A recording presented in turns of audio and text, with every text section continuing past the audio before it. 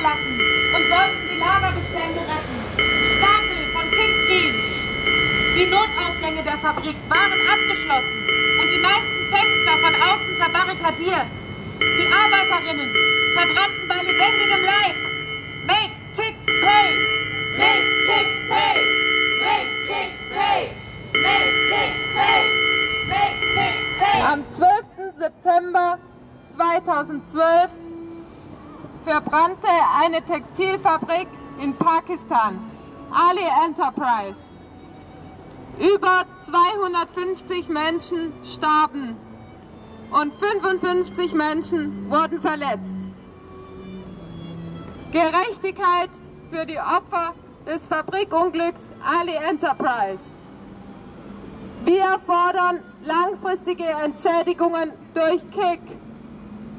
Mach mit bei der Kampagne MakeKikPay. Über 250 Menschen verbrannten bei lebendigem Leib. An dem Tag des Brandes produzierte die Fabrik Jeans für den deutschen Discounter KIK. MakeKikPay! MakeKikPay! MakeKikPay! MakeKikPay! MakeKikPay!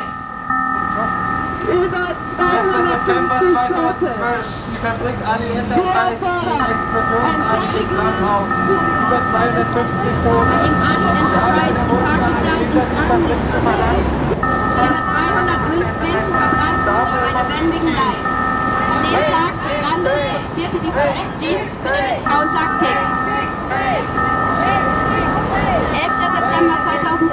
Die Fabrik Ali Enterprise ging explosionsartig in Flammen auf. Über 250 Menschen starben. Die schlimmste Industriekatastrophe in Pakistan mit hunderten Toten. Nach 3 Jahren warten die Opfer noch immer auf die avisierte langfristige Entschädigung durch KIK. KIK refuses to provide long-term compensation. KIK refuses to pay. Join our campaign, MakeKikPay. Wir fordern langfristige Entschädigung für die Opfer von Ali Enterprise. MakeKikPay.